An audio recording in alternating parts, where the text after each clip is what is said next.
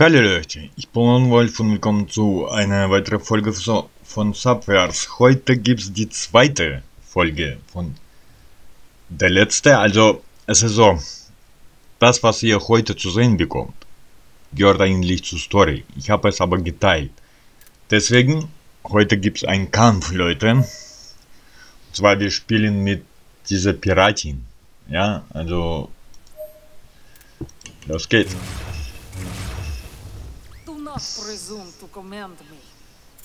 Ja, irgendwie habe ich das Gefühl, dass die eine Russin ist oder so. Weil die hat so einen komischen Akzent.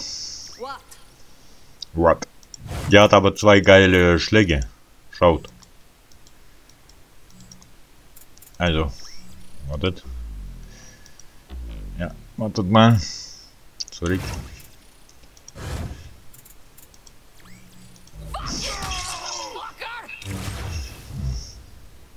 Get out of my way. Get out of my way.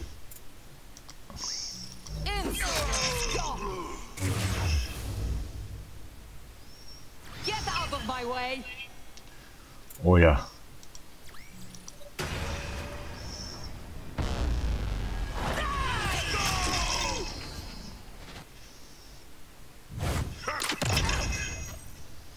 What?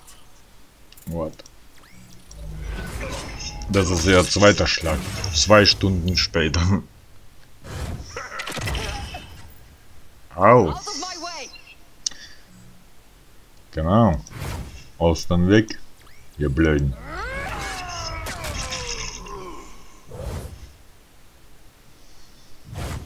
Ich mach alle kalt.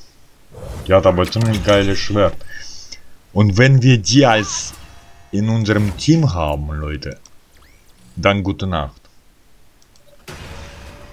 Also, wenn wir die in unserem Team haben, dann weiß ich nicht, wo ich sie einsetzen soll. Entweder, ich habe jetzt zweite Limit verschwendet, ich weiß nicht, was das uns gegeben hat, aber egal.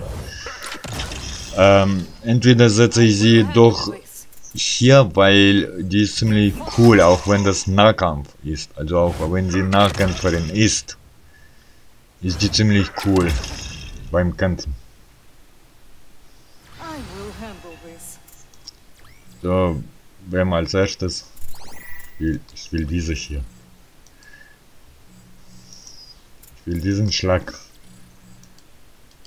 Wartet.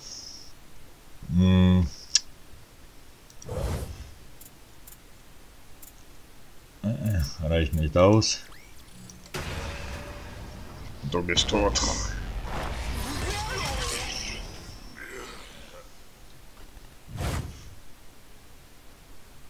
What? Get out of my way. 3 Stunden später. Get out of my way. Zum Glück müssen wir wirklich nie 3 Stunden kämpfen, Leute.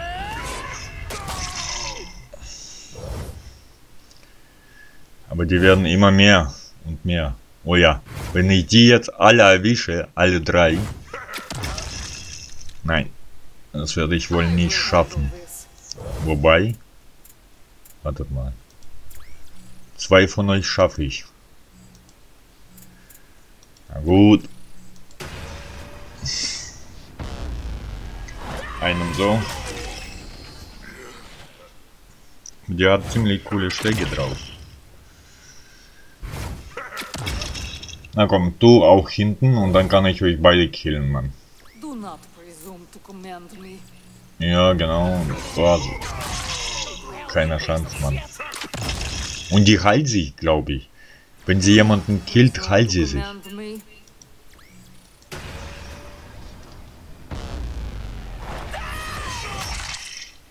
4 Stunden. Ey, wie lange kennt sie denn?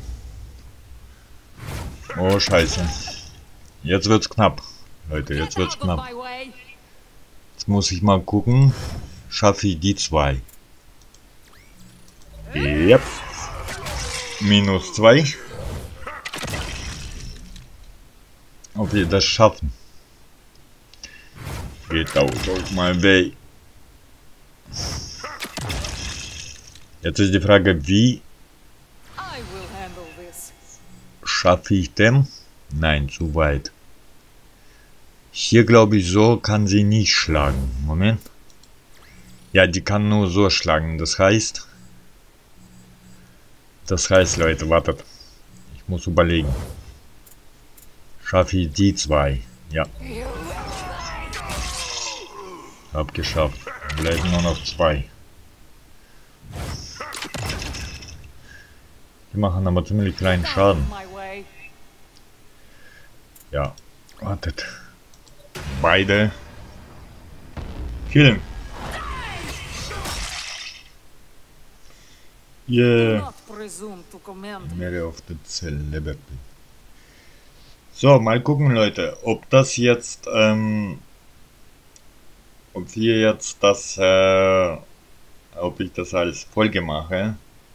Und also, das wird eine reine Kampffolge, oder ob wir noch dieses Gelaber mal anhören. Weil wenn das zu lange ist. Captain, wake up! What do you want? We've got a serious fucking problem here. I need you to get to the bridge right now. Okay, I get it. I fucked the Huntress. It's weird, you're a bit miffed. But she came onto me, alright? What? No, I don't give a fuck about that. Something crazy is happening. Get up here now. Oh nein, das wird noch Gelaber kommen. Ich hoffe nicht lange.